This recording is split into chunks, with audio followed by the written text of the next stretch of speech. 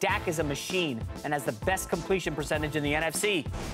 Michael Lombardi, I bet Dak outduels Wentz in a Cowboys win. Good bet or great bet? I say great bet. I like that. I think Dak has played really well. I think Carson Wentz has started to struggle a little bit. I think the Eagle offense around them has struggled. The receivers are not great outside, whether it's Aguilar, Green, Beckham. I think they need to have more production outside. I like Dallas's offensive line against the Eagles' defensive line. I think that matchup favors the Cowboys, even though I like the Eagles' D-line. I like the Cowboys here. I never loved the Cowboys at home as a favorite. I always loved the Giants as a road dog. There's cultures in this league. Bill Belichick never loses to a team twice in a row in division. This will be close. If you look at this division, this is a field goal football game. I can't get past that nose.